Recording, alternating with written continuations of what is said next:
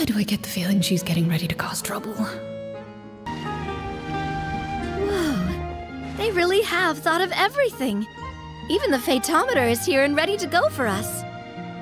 The Fatometer? What's that? It's a card that's used to determine action success or failure. We'll need to use it when we try to use certain skills. And what about all the dessert and tea? Is that for us as well? That's what the message said. Oh, really? That's so nice. It feels just like a tea party with friends. Those snacks have Paimon's name written all over them. I think you might be more of a snack hunter than a Marashose hunter, Paimon. Snack hunter Paimon reported for duty. If there are delicious snacks to be found, Paimon will track down every last one. The desserts are great, but I'm still looking forward to the story more than anything. Very fair. Then, let us begin. First, please pick up the blank character cards in front of you and write down your name and profession. You can find an abbreviated version of the rules printed on the back of your character card. If you have any questions, feel free to ask me. In this story, everyone is a Marashose hunter. To reflect this, the club has prepared a small badge for everyone. Ooh, nice! As hunters, you have proficiency in swordsmanship and fighting by default, so there's no need to allocate any additional skill points to those areas. Swordsmanship? So there's a fighting part to all of this? Paimon's not sure she can do all that on her own. Maybe Paimon can just stick with you? Why don't you share a character card then? The Traveler will be the Marashose hunter, and you can be her little floating assistant. Kinda like in real life. So, for the name, do I fill it out with the name of my character? Yep. It can be any name you like. You can use your real name too if you want. I do that whenever I get too lazy to think of a new name. Oh, so it would be like experiencing a different life, but still as yourself. That's not a bad idea. In that case, I think I'll continue to use the name Linny then. Next up is the skill sheet. You have a limited amount of skill points that you can use to learn a number of skills. The more points you invest in a particular skill, the easier it will be to pass associated checks. I'll take persuasion and investigation. Those are must-haves when it comes to missions like these. Oh, those skills sound like they'd be useful for gathering intelligence. Good idea, Navia. Just as expected of a veteran player. So should we also take those skills then? Not necessarily. Since we're working together as a team, we could leave the negotiations to Navia and use our skill points to pick up other useful skills. For example, I think I'll take stealth and sleight of hand. That will give us more options if we run into any situations we can't negotiate our way out of. Oh, interesting. I wasn't thinking about it like that. I suppose it's not so different from an acting troupe. Everyone has their own role to play. Let me see. I'll take arts and performance. I'm not quite sure what use they'll be, but I'm not as knowledgeable about the other skills, and I am not too confident I'd be able to roleplay them well. Well, that leaves us. What do you want to learn, Traveler? Ha! Gotta say, this suits you really well. Nothing boosts morale like good food. Ooh, so you want to help people when they're injured. That's nice of you. So what do you think? Are you sure you want to learn these two skills? Sure, what do you want to learn? Oh, something that'll help you get a read on other people's thoughts. Sounds useful. Ooh, so you want to help people when they're injured. That's nice of you. So what do you think? Are you sure you want to learn these two skills? Let's see. Oh, Looks like you each have enough points to choose one final skill. You've all picked such classic skills. It's fine to go a little bit out of the box, you know. Why do I get the feeling she's getting ready to cause trouble? For example, this one here. Summon. Doesn't it sound super mysterious and cool? Oh, I saw that one just now as well. The description says, this skill can be used under certain circumstances to summon characters or creatures that fit the script's world-building rules. The script's world-building rules, huh? But how are we supposed to know what a Marashose hunter can summon? Oh, that's not for us to worry about, my friend. Just learn the skills that interest you, and the GM will take care of the rest. Alright, you've convinced Paimon. Let's learn summon then. Paimon can't wait to see what kind of thing shows up. Well, now that everyone's more or less finished creating their characters, we can begin. Since 2 of our players are doing this for the first time, though, let me ask. Would you like to play on easy mode or authentic mode? What's the difference between the two? Well, in role-playing games, the story sometimes changes based on the decisions of the players and the results of the Fatometer. For example, if you fail a check, that means you cannot use the target skill in that scenario. A critical failure may even result in further negative consequences. If you choose to play in authentic mode, every time you elect to use a skill, you'll need to use the Fatometer to see whether you succeed or fail, and face any consequences that may follow. If you choose easy mode instead, every check will be successful by default, and you won't have to worry about luck playing a factor.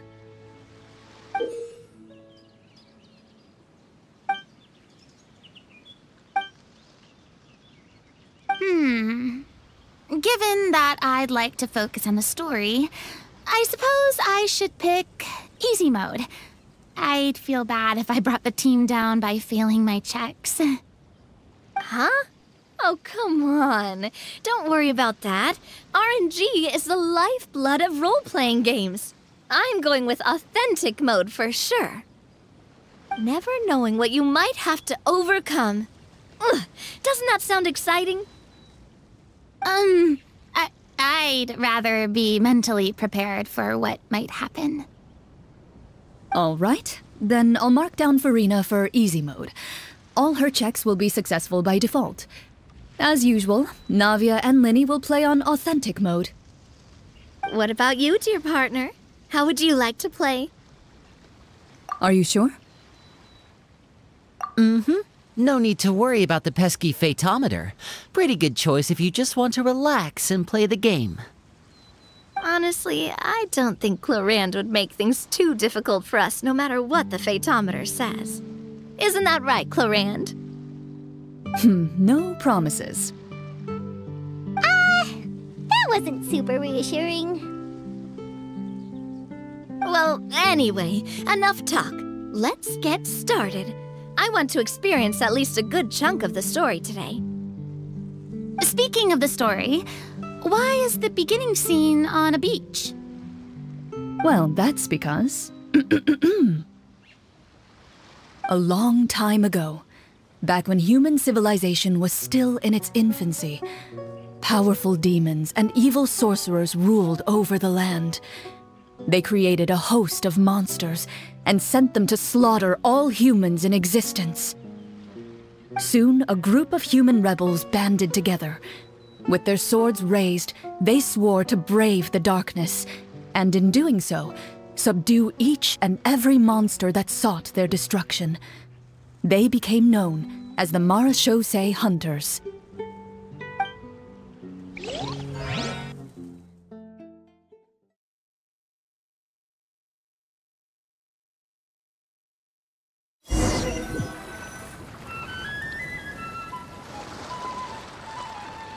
Sometime later, as a member of the Marashose Hunters, you receive a commission.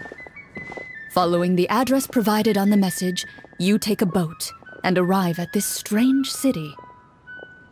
As you inhale, You can taste the slightly salty air of the docks as you begin to survey your surroundings. There aren't many people in the vicinity, but you do take note of a few others who, like you, seem to be sizing up this place.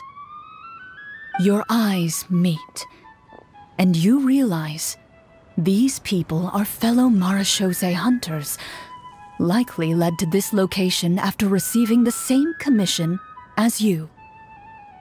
You're all marechaussee hunters too, right? Allow me to introduce myself. The name's NAVIA, monster hunter by trade and helpful neighborhood businesswoman on the side. What say you to traveling together? We can help each other out on the road. Okay, count me in. My name is Linny. I've been wandering since I was little and picked up a few less than legal tricks along the way. I was adopted by a marechaussee hunter and later chose to follow in his footsteps. Is this where you introduce your character to everyone? It sounds like they've done this dozens of times. My name is Farina, and, I grew up in a noble family. I always had a strong interest in performance and the arts.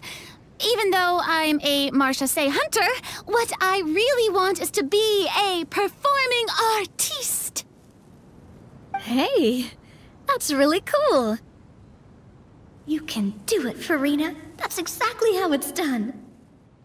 Paimon is Paimon, a good friend and companion to this marechaussee hunter right here. I've been studying medicine ever since I was a child. I want to do my part to eradicate these monsters and use what I've learned to heal others. Oh, welcome, welcome. When we face the monsters, I'll make sure to charge in front to give everyone some cover. You can take care of the healing at the back. You open your envelopes at the same time. The message reads, "To the honorable and trustworthy marechaussee hunters, our kingdom is currently facing a grave crisis. The lands outside the capital have been overtaken by monsters, and our people are being led astray by forces of wickedness. We beseech you, please help us resolve this crisis and return peace and stability to our home." Huh. The layout of this city looks super familiar. It kinda reminds Paimon of Mondstadt! The scriptwriter must have used a real-world city as a reference when coming up with the map. As experienced hunters, the layout of the city reminds you of places once traveled. You recall the sight of tree-lined streets and the gentle tranquility of days gone by. Yet, as you regard the city in front of you, it appears to be little more than an empty shell. Its hollow gates are open to you, beckoning you to come forth and bring salvation back to the town. I carefully read every line of the letter and turn my attention to the signatures at the bottom. Who issued this commission to us? You see a long string of unfamiliar names. It would seem that many of the residents of the city issued this commission together. They sensed that things were not right within the kingdom and sent a distress signal to the outside world. In that case, why don't we take a walk around the city and see if we can learn anything from the local residents? Oh, good idea. We might be able to get some leads on the monsters and bad guys we're after.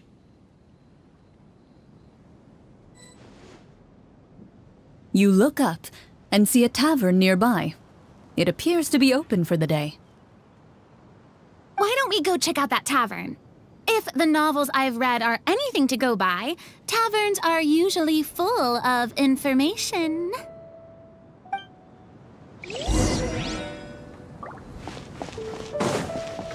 As you approach the tavern, you find a plainly dressed woman standing nearby. She appears to be rather troubled about something.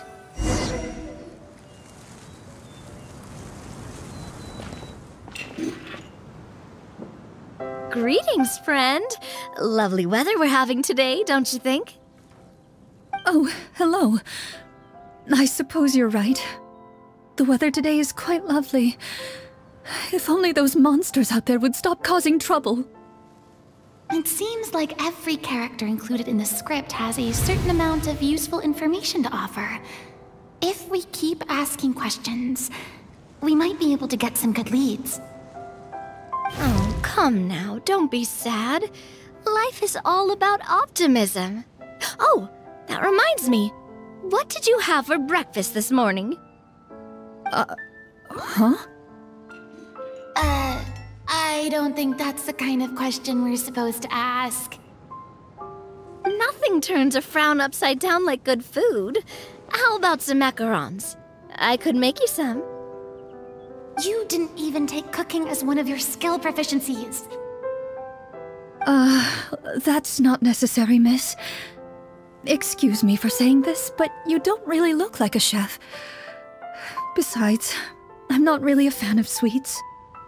So you're someone who barely smiles and doesn't like sweets. You're really starting to remind me of this one friend of mine. Hey! Did she just... me?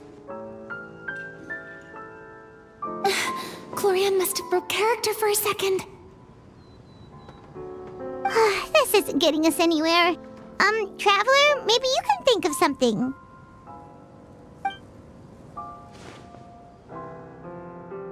The results of insight checks aren't disclosed to the players, so I'll be the one consulting the phaetometer.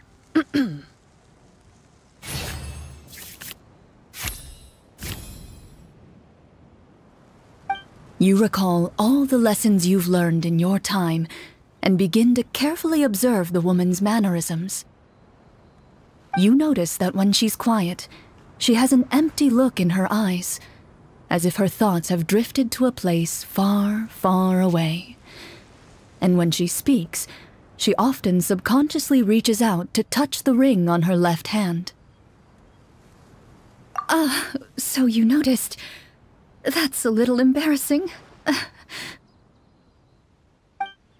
A horde of monsters suddenly appeared near the capital recently, so all the guards were dispatched to fight them.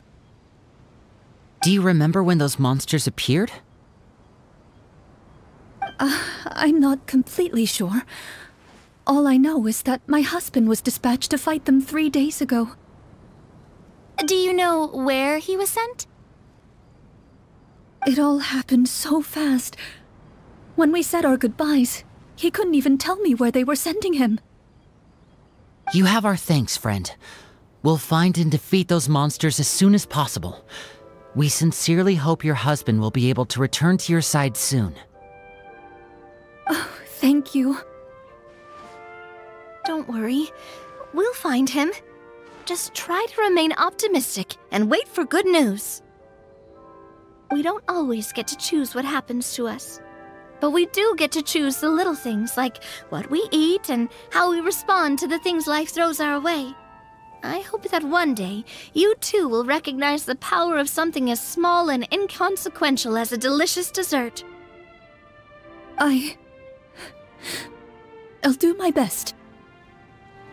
You bid farewell to the woman and continue your journey further into the city.